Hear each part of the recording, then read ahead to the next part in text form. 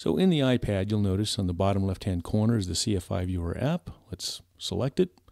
It'll launch, and notice information from the ASPEN box has been retrieved. All of these sliders are put into position.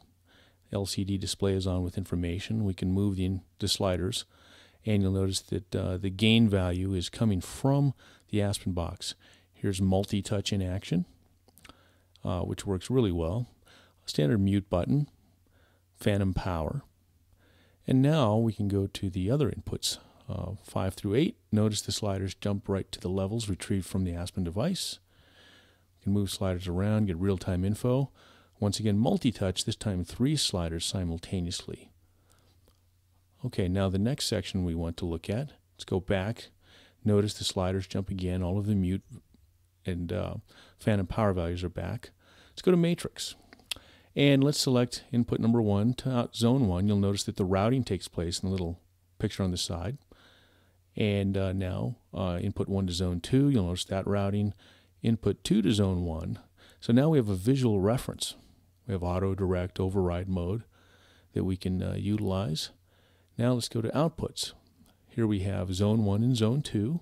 One's muted. We can move the slider to get real-time feedback from the output.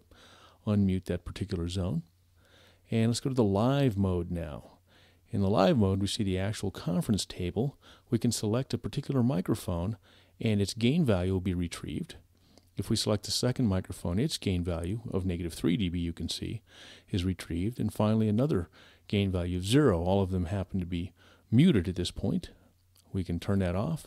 Let's select the telephone for a teleconference.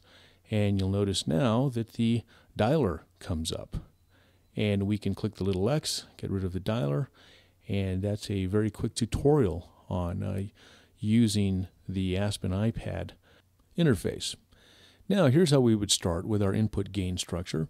Set all of the input gain values, mute, phantom power, phase invert, just the way you want them.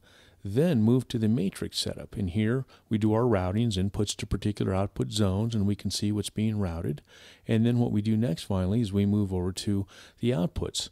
And here we can set the gain value of the outputs. Once the gain structure is completely set, then we can go into live mode.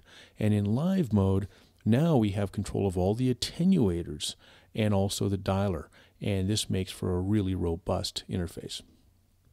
Now that the input gain, cross-point gain, and output gain have been set up, live mode is turned over to the end user. They simply use rear panel gain, which are attenuators, and the dialer mode in a very visual interface by simply selecting microphones and telephones.